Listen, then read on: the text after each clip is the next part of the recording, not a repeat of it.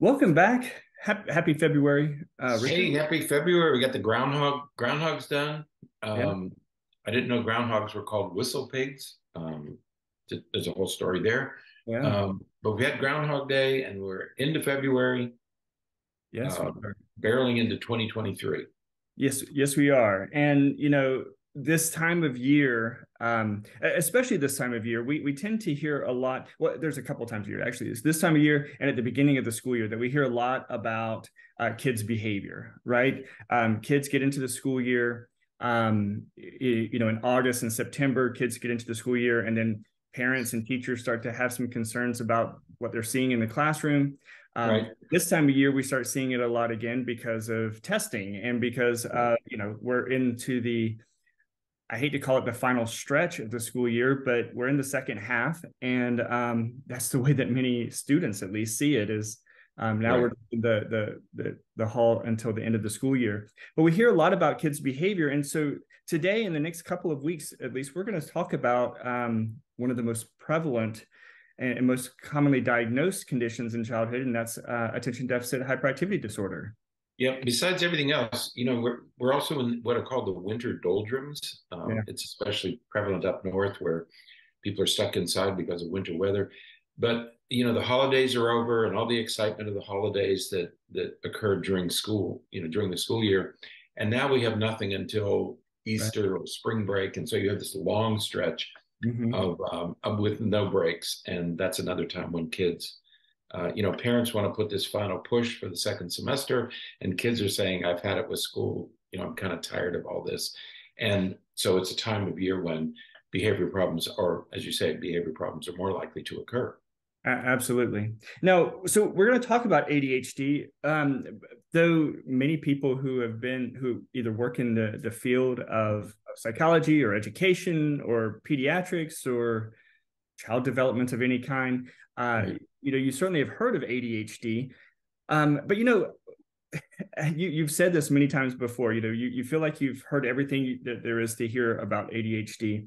But there's just another generation of people, of parents coming through who are experiencing some of these things for the first time with their kids. And sure enough, they are wondering what ADHD is all about. And surprisingly, a lot of them don't even know what ADHD is. Right. They don't even have any idea what could be the reason or some of the explanations behind some of the behavior that we're seeing in kids.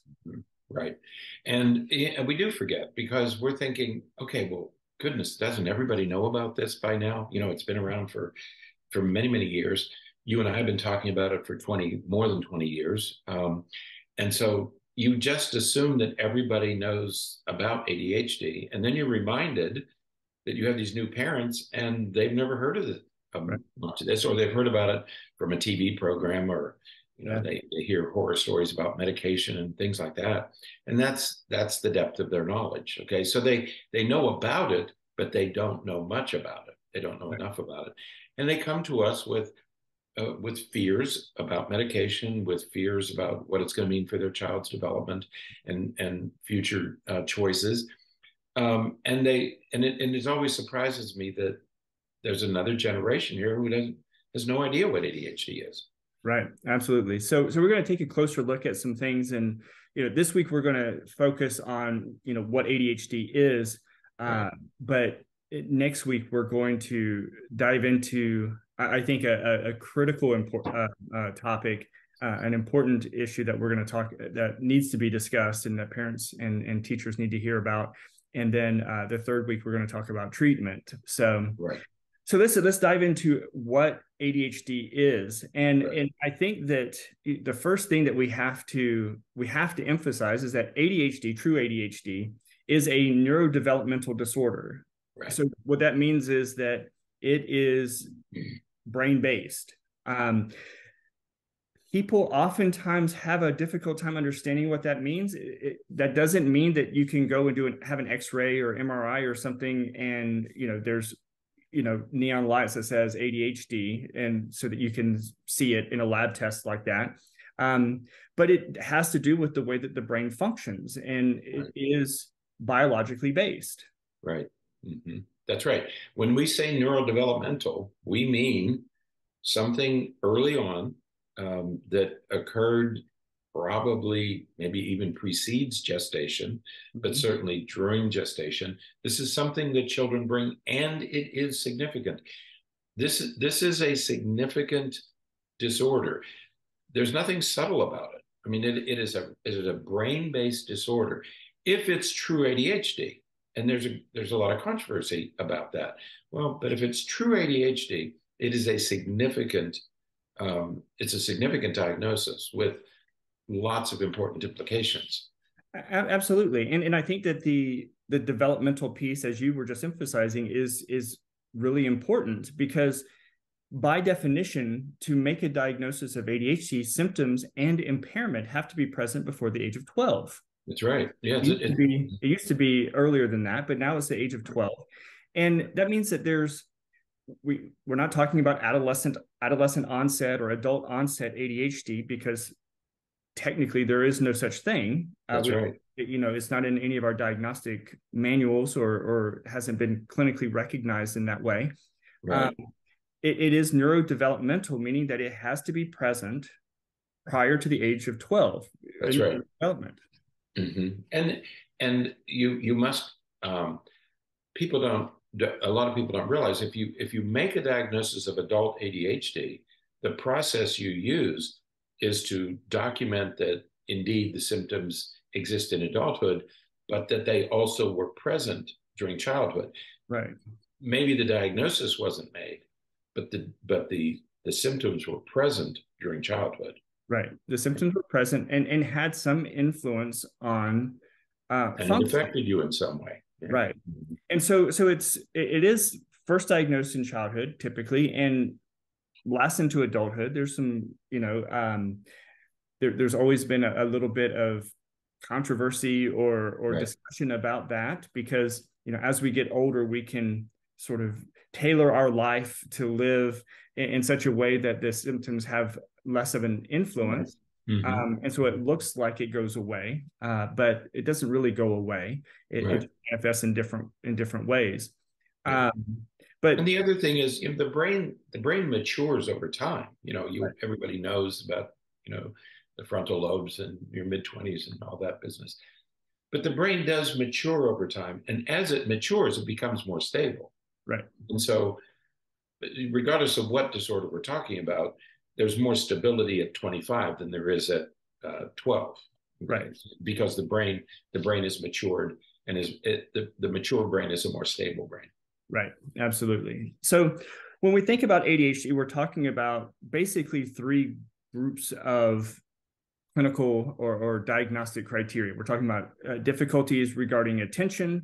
We're talking right. about difficulties controlling and inhibiting impulses. And we're talking about difficulties managing activity levels or being really active. Right. And the diagnosis comes from some manifestation of characteristics across one or more of those three areas. Right. Now, it's fascinating as we look at things because of prevalence. We've talked about prevalence in previous podcasts, but when we're thinking about how frequently a diagnosis of ADHD is seen, it is different across the age ranges. It's not diagnosed as often in toddlers, because by their very nature, toddlers have ADHD. The terrible 2s and 3s look a lot like ADHD, right? So what am I looking at here? It could just be the terrible 2s and 3s. So at the very young ages, in toddlers and preschoolers, the prevalence is about 2%. Right. Once you get into school and the demands increase, then you start having increased expectations, and then kids start running into problems. So the prevalence goes to 10%. And as you go through the grades into high school and college, it increases to about 12 or 13% in older kids, right? Mm-hmm. And so a good metric here is that about 20 years ago, the prevalence in college students was 2%. Right. Today it's 12%. Yeah. So the incidence has really ballooned over the past 20 years. Right. And we have to be very careful about how are we making this diagnosis? Because how do we go from 2% to 12%? Yeah. And we certainly don't believe, you and I don't believe that the prevalence has really increased that much.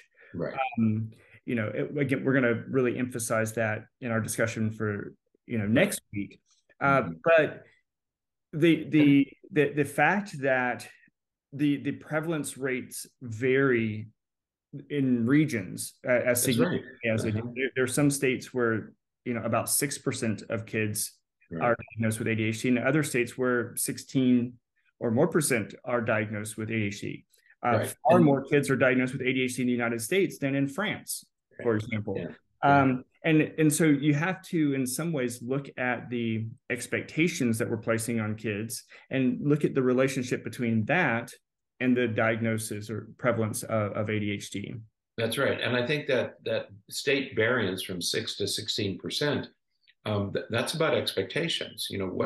How do you expect children to act? And it also has implications for treatment. The Right. medication use varies from state to state. So, and that goes back to the idea that this is a somebody is making a clinical judgment Right. about somebody having this disorder. If you had a lab test, the prevalence rates would be the same across states. Right. There is no lab test, there's no x-ray, there's no medical test that you can use. So this is a clinical judgment, and it will vary from state to state based on what the expectations are. Right. And just to give an example very quickly as to what we're talking about with this, if you live in an area where the expectation of kids is to sit and be quiet and only speak when spoken to, right, the prevalence of ADHD or the prevalence of problematic behavior is going to be higher there than in states where kids are, or in regions or areas where the right. general culture is, kids are, sort of free range kids, they can just kind of go and do what they want to do. It's Right. Adults are more tolerant of kids coming in and even if interrupting other people and things like that. And there are regions where that is acceptable. That's okay. Right. And those differences can result in the differences in prevalence rates. Now, that doesn't mean that the actual prevalence of true ADHD is different. It just means that the expectations that we have on kids is different. And so what we're identifying as problematic behavior varies across. The higher the expectations in school, right, the more problematic behaviors we're going to see, because even average kids who perform exactly where they should based upon their age, right, struggle in an academic setting where the expectations are 1 or 2 grade levels above. right. So all of those factors influence these prevalency rates. That's right. You can imagine a child who truly does have ADHD, if he's living in a small apartment complex where you want everybody to be quiet, the ADHD is going to be a larger problem there than if he's growing up on a farm, and it doesn't matter how loud he is and it doesn't matter how active he is, because he can be outside, he can run around outside. So it will look very different depending on the context in which the child's growing up. If the child is in a school program with lower expectations, you won't have the challenges. If you raise the expectations and put them into a college preparatory curriculum, the expectations go up, and the likelihood of having those behaviors is going to go up. Absolutely. So again, we're going to kind of get into more of that next week, but it's just important to recognize that when we look at the prevalency rates across areas, right, even across time. Right. So with ADHD and it's attention deficit hyperactivity disorder, and there are 3 subtypes. There's predominantly inattentive type, which means that the child has difficulty focusing and concentrating, but they don't really have issues with the hyperactivity or impulsivity. There's the predominantly hyperactive impulsive type, where they have issues with being overactive and being impulsive, but they don't necessarily have the difficulty with inattention. And then you have the combined type where they have both inattention and some of the hyperactivity, impulsivity. Right. The differences are why we get those reports from people where they don't have ADHD, they have ADD. Right. ADD and ADHD are the same thing. It's just depending on what diagnostic book you're looking at. But ADD is the same as ADHD, predominantly inattentive type. It's the attention with the hyperactivity. So it's a little bit of vernacular stuff, but those are our three types: predominantly inattentive, predominantly hyperactive, impulsive, and combined. Right. Yeah. So what parents are going to do is, they have, let's say a family has two children. One of the kids is able to self-regulate even at a very young age. They have all the developmental milestones. They're kind of easy to deal with. They go to preschool and fit in just fine, and they enter kindergarten and everything goes well. And it's sort of you get this feeling that everything is sort of proceeding as it should. And then you have the second child, and you notice things like excess energy. They're just always on the go. And they're silly and goofy, and they're always teasing and trying to, they tend to be a little bit irritating, because it's like this constant stimulation.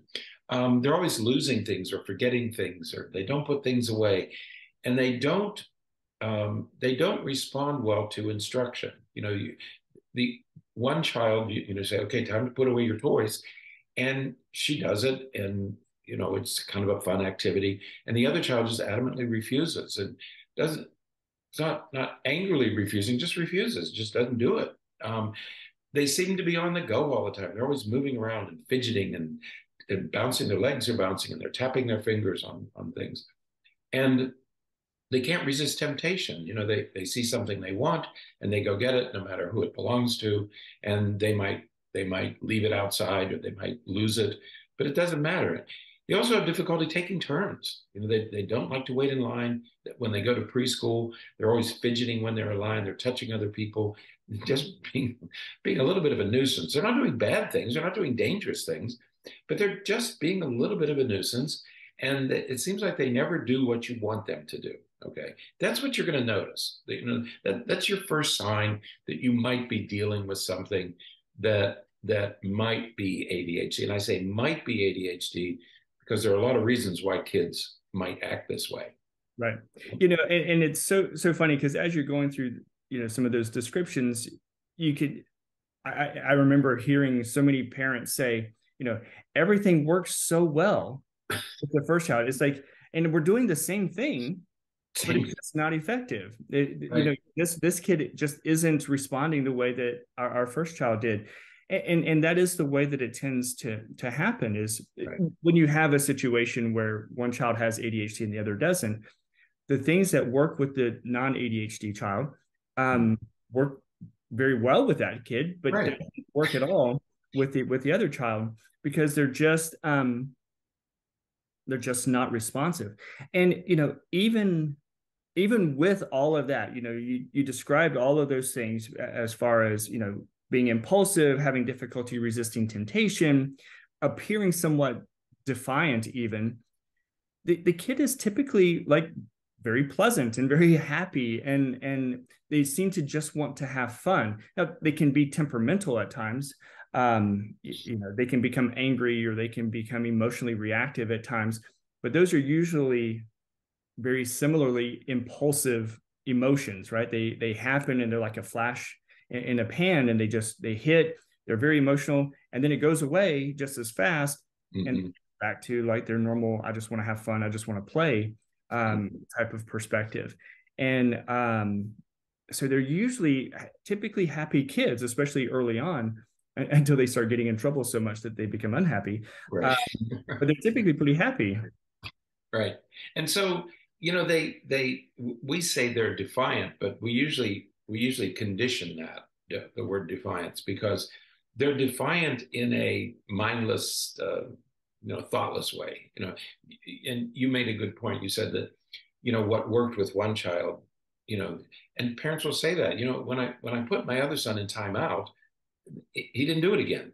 I said, I put this one in timeout 10 times and he's still doing it. Right. So it's not true defiance. It's mindless thoughtlessness, okay, because they're not attending. So it's a manifestation of the diagnosis. So you're going to notice these differences, the intensity of behavior that you see in kids who truly have it. Because if your child really has ADHD, and this is one of the questions that we frequently have to answer with parents, if your child really has ADHD, you're not going to miss it. You're not going to wonder. Mm-hmm. You're not going to have to worry. You're not going to miss it. ADHD is not subtle. Right. There is nothing subtle about a child with ADHD.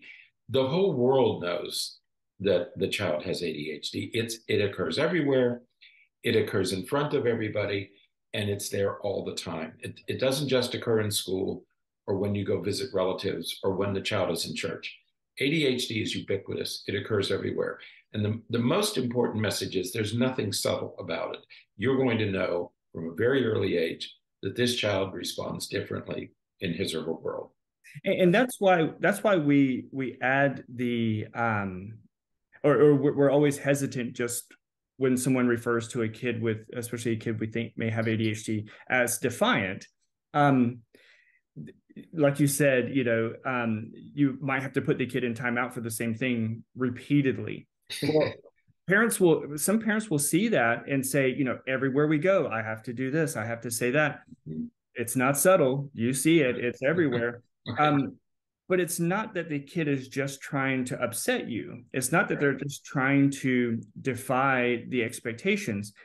They are impulsive, which by definition means that they're acting without thinking about the consequences. And how many times do you say, you can talk to the kid with ADHD and you ask them what would happen if you did this, and they'll tell you the consequence. Right. And then 5 minutes later, they'll do it anyways. And then they'll say, I forgot. They do. That's the nature of impulsivity. That's the nature of ADHD. Right. And so what you see as a parent, and this is the other with ADHD, we said earlier that it begins in childhood and it extends across the lifetime. It doesn't go away. Okay. The symptoms may diminish over time, but they never really go away. Right. But you will notice at different stages when we talk about these disorders, whether it's ADHD or some other disorder, mood disorder, anxiety disorder, if a child really has one of these disorders, one of the things that the disorder does is it interferes with normal development. I mean, the things that should happen at age 4 or 6 or 8 or 10, the disorder disrupts that normal development. Most kids learn that they have to, pay attention to the teacher. These kids, you get the feeling that they never really incorporate that. They never really internalize that. As infants, they tend to be a little fussier. They don't sleep as well. They're more demanding. They get to the terrible 2s and parents will say, wow, he got to the terrible 2s and that became the terrible 3s and he's never really settled down since then. Other kids settle down. They go through the terrible 2s and they self-regulate. These kids don't. They get to preschool and suddenly the environmental demands increase and they have to get along with other kids and they have to do what the teacher tells them to do. And that's where you really notice the symptoms really revealing themselves, because now the expectations have changed. Okay. So at each stage, you can see ADHD interfering with normal development. My goodness, then you enter school. Absolutely. And so if up to that point, you really didn't have the clue, by the time they reach elementary school, you really know, because the expectation, my goodness, even in kindergarten now, the expectation is sitting still, focusing and paying attention for extended periods of time. And when kids with ADHD are in those kinds of settings, they just struggle. It's so difficult. It's so difficult being in those confined settings with expectations. And that's where they struggle the most. So that's why you can see the prevalence rate rise as they go through the grades. Absolutely, because as the demands and expectations increase, their ability to cope with and meet those expectations don't keep up. They can't maintain, and so they continue to struggle, and they struggle more so, especially when they're not treated. They struggle more so than other students. Right. When they get into high school, the real challenge in high school is that they are recognizing, certainly by then, they're recognizing that they treat school and they behave differently than their peers. They start to become even outcasts. Right. And then they're at risk for, looking at drugs and alcohol and cigarettes and things like that. Not just because, they're impulsive and they're doing that, but sometimes it's, to calm down. Sometimes it's to, their friends can only tolerate them if they have been smoking or something, because that slows them down a little bit and they're more manageable at those times. Yeah, I used the term nuisance. They're kind of a nuisance. I used that earlier. And by the time they get to high school, these teenage years where you're trying to fit in and you're trying to blend in with a group, they're a nuisance. They're irritating and they're loud and they're boisterous and they talk too much. So they start to become an outcast. And a couple of things can happen in high school. One is that they could slip into depression because they are treated as a pariah. And the other thing they might reach for is to treat the disorder that on their own. They're going to start self-medicating. They're going to get into things like nicotine or alcohol or marijuana because they want to attenuate. They want to diminish the symptoms, to decrease the symptoms, so that they can fit in. And they discover that, wow, this substance makes it easier for me to fit in. It calms me down. It helps me to sleep. It helps me talk to people. It relaxes me. And so then you become, as a high schooler, you have that risk of substance abuse. Okay. And then of course college, which is, I call it mission impossible for these kids, because in college you don't have all the structure, the external structure. You're expected to function independently, and that's the very thing that you don't do very well. Right. Yeah, because one of those characteristics that you commonly see in kids with ADHD, or at that point adults with ADHD, is difficulty with organization and planning, structuring their life in a way that being able to structure your own life. Yeah, it becomes a significant problem. They just can't do it. Yeah. And so I hope that what we stressed here is that this is a real disorder. This is a real biological difference. There's so much evidence from, no matter what kind of technology we use, there's so much evidence that this is a brain-based disorder. There's just no question about that. And there's nothing subtle about it. So when these kids are, we call it misbehaving, they're not doing it on purpose. They're not doing it because they're bad. They're not doing it to irritate you. It is irritating, but it's not done to irritate you. But it is difficult. This is being the parent of a child with ADHD is going to be a demanding undertaking. It's going to take incredible patience and a lot more time. You're just going to spend a lot more time with these kids, and you have to be able to do that. It's not going to go anywhere. You're going to be doing this at each developmental stage. Okay, but it's not the child's fault, and that's why harsh discipline is not the answer for these kids. I know there's a temptation, but harsh discipline is not the answer. We'll talk about what the answers are in next week and the week after. That's right. So yeah, next week we're going to come back and talk more about the diagnosis of ADHD and some of the concerns we have, at least as it relates to, related to some of the prevalence things that we were talking about earlier. So check out the podcast next week for. Right. Yeah. Yep. So, all right. So then with all that, that's it for today. Until next time, stay happy, stay healthy, and forget to be afraid.